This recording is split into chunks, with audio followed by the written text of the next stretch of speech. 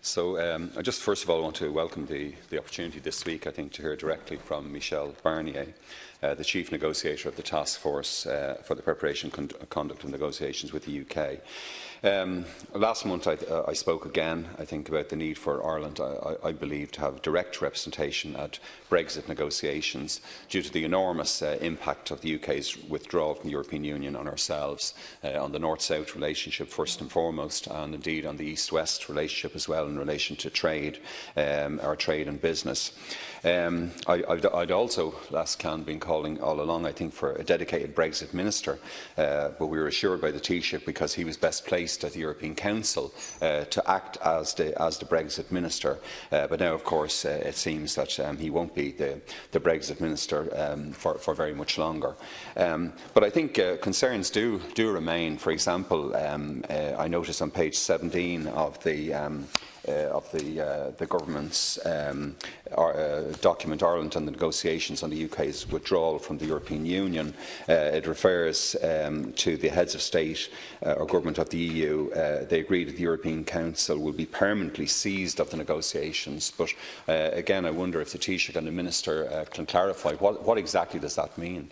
Does it mean that we will be informed on a daily, hourly basis of what's happening in negotiations? It stresses again that Ireland will be actively engaged in all the negotiating steps, and the Taoiseach will be centrally involved. But again, it seems that the Cabinet Committee on Brexit and the other arrangements we've had, they're very far from having a direct representation for this country, I think, at the negotiations themselves. And perhaps that's something, Michel Barnier, we can raise again on Thursday. I note also that the April 29th European Union negotiating guidelines, that they will be updated by the European Council, and I quote, as required. I mean, what does that mean, as required? I mean, what kind of changes might be envisaged in that regard?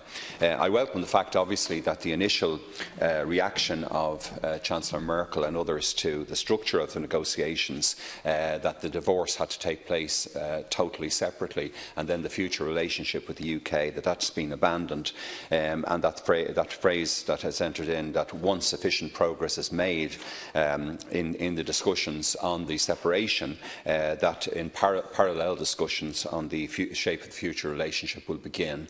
I think that that's very important, and also the commitment to a close partnership between the UK and the European Union. But there remain, of course, issues of grave concern. Indeed, in recent months, I think, there have been ominous and concerning signs for Irish business and the economy.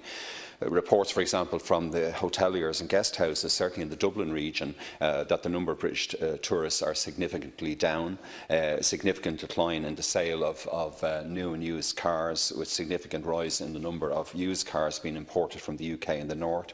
They showed a slowdown in the UK economy in Q1, just before the election was called, and given the importance of the UK economy to our business, that's very significant. And recent estimates, of course, by an economist in the Central Bank, of the up to 40,000 job losses from a hard Brexit if the UK goes that route.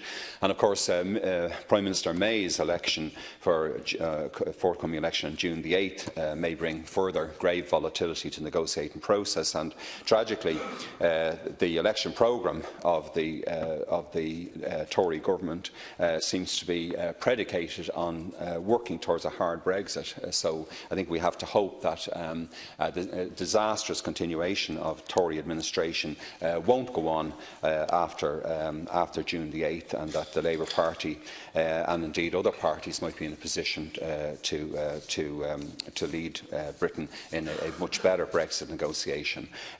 So just a final point I wanted to make, last can, in the time available, in relation to the European Union budget. Of course, a lot of discussion about the final UK divorce bill, whether it's 20 billion or 60 billion, but the UK does contribute something like 10 billion a year, and we have to be very vigilant to ensure that our contribution, and we're now net contributors like the UK to the European Union, that it won't have a very bad negative impact on us. So with those few comments, Las Can, I'll just conclude. Thanks.